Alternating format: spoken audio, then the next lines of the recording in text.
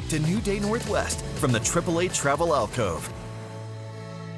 Well, when it comes to getting your home or living space ready for winter, there are several small projects you can handle without a lot of fuss, right? Yes. Here with the 5 projects that don't take a lot of time or cost a lot of money, please welcome from Seattle handy women, PJ Kounpungchart. Did I get it right? Kounpungchart. That's right. Okay. And it's a tough one to say. It is, but this is not tough, is it? We can all do this. Yes. I'm looking here at all of these things on the table, and I know what that is, but I don't know what a lot of that is. Okay. So do you want to start to talk us through it, and then we have some photos later? Why don't we go from here? We have the gutter. So mainly with the fall and the rain, the leaves falling down, gutters can be jammed up, right? So this is a little tool. You could climb up on the ladder, scoop the leaves out. And why is it important to scoop the leaves out of the gutter? Why can't we just leave them all winter? Well, if the gutter gets filled up, that water could overflow and then saturate your roof or eave, and then you have mold issue. Gotcha. Yeah, so Big it's bad good problem. to clean the gutter. Okay. This is a cheap one, but you could have like leaf guard. This one you just put down in your gutter where the downspout is, and it'll just guard from debris going down so water can flow. Okay. And then here's a new one, your downspout. It's coming down, detach the bottom. You could, there's little clips here, put the screws in.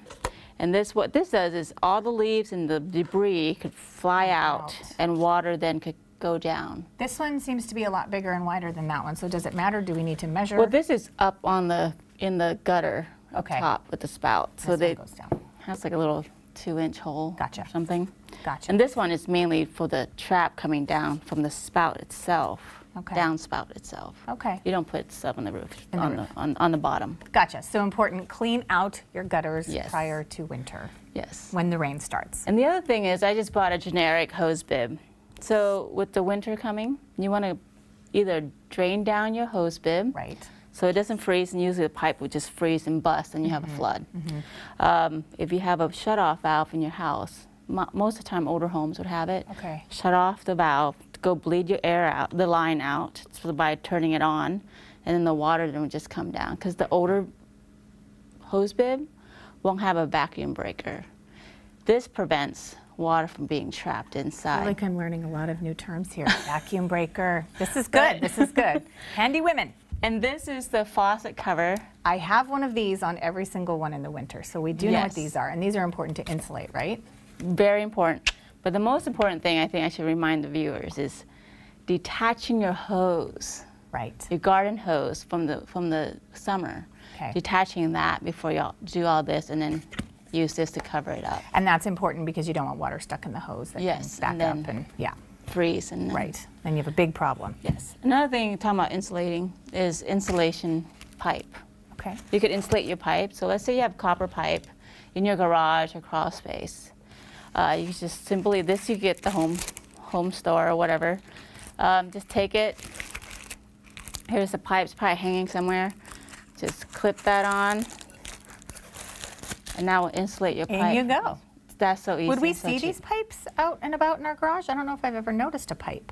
If your garage is not covered by drywall or insulation, then you might be able to see. If you can see these pipes, cover them up. Okay, but if you can't, don't worry about it. Yeah, it's insulated in your wall. Okay. And I just bought a different pipe. Another thing is when you're now going towards the window, a lot of time cold breezes come through into your window. So taking out the molding from the inside, putting the spray foam in between the cracks will prevent that breeze coming in. So not only is it more comfortable for your home, it also saves money. Yes, energy and money. That's right.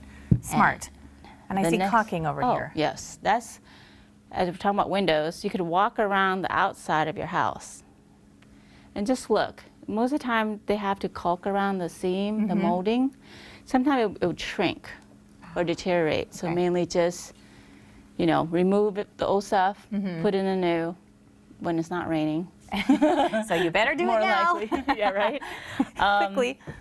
And that will help you to winterize your home. Okay. And the last thing I have here is for your doors. I just bought a sample. You could buy this, and you cut it to length. So in your door jamb, when you open your door, there's an insert in there. So it has weather stripping. All you have to do is peel the old one out, and then just stick the new one in. Easy and that's peasy. it. And you're going to save so much time, money, and headaches later. You know, this is so interesting to me because I think a lot of people look at home improvement and winterizing and things like that as very daunting. I know I do. It's something I think, no, not even going to touch it, not going to go there. But you know a lot about this, and do you find that a lot of people don't do this and it's important? What kind of projects do you do and what do you see most? What I see most is the hose bibs. Because mainly I'm doing plumbing now, but the hose bib busting. Because they didn't winterize it. They didn't have a cover. They had the hose connected to it. And you go out there. And even here where we don't get a ton of snow and get freezing cold weather, I mean, it's a pretty mild winter compared to a lot of other places that have harsh winters, but it's still important for us to do. Yes, and sometimes the pipe's so old, it gets thin, because you know the volume of water going through your house.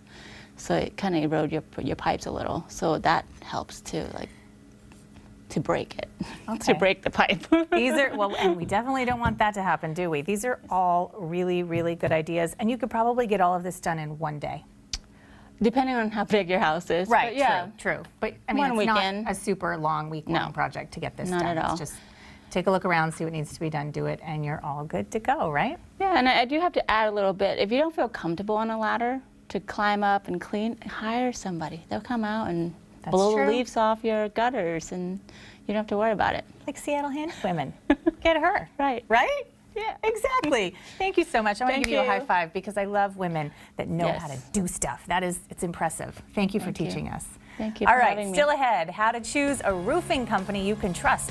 What to look for after this.